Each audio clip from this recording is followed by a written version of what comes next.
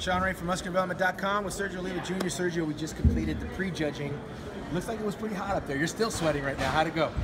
So yeah, I mean, that's a pro level circuit for sure. Or just probably just Jim and Steve at that level. You're making your pro debut. How did it feel to finally get up there and do what you've been planning all this time? Right, exactly. I mean, that was the plan. Like, there's no way I was gonna out-muscle these guys, so I had to come in condition. And yeah, I mean, I lost some muscle, but I'm hoping that was the better, gamble. So we'll see. But yeah, being up there and watching it.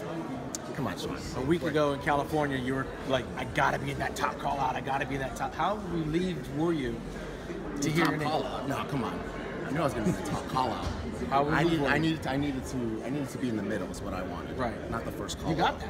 Yeah, I did. And come on, you're not bodybuilding. What do you mean? They don't know how they feel.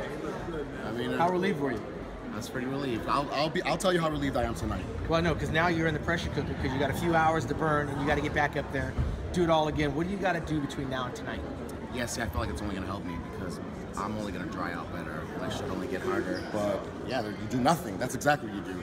From right now, as Bob Ciccarello would say, you just land the plane. So that's what I'm going to do. I'm just going to not fuck it up.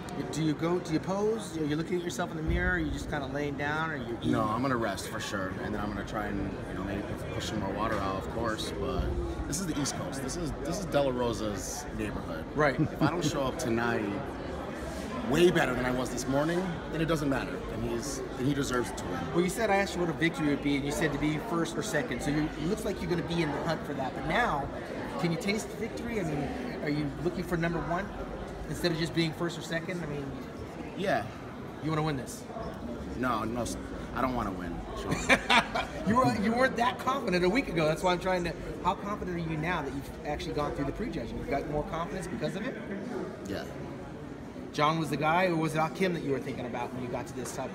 No, I actually was not thinking of either one of them. And then I'll tell you the truth. I really think that Sasan gets screwed a lot of shows because really this show should have been condition and body parts that are lagging in bodybuilding right now, like legs. And I feel like the only person I was thinking about the whole time was the one no one was talking about, which was Sasan.